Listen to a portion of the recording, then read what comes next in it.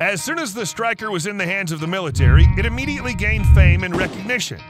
It happened in the eastern portion of the country in the Bakhmut region between the villages of Opatny and Ivangrad, where the enemy was trying to launch an offensive.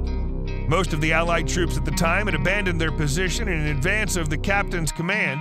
However, a small detachment stayed behind, including infantry, a large-caliber howitzer, and one M1128 vehicle. To everyone's surprise, the enemy suddenly went on the attack, but they didn't know there was a Stryker. Working in tandem with the howitzer, the vehicle dealt with the attackers with incredible accuracy, pummeling them with 40-pound shells. With its 1-mile attack range and high speed for quickly changing positions, the Stryker was able to assault the enemy from a variety of unexpected angles.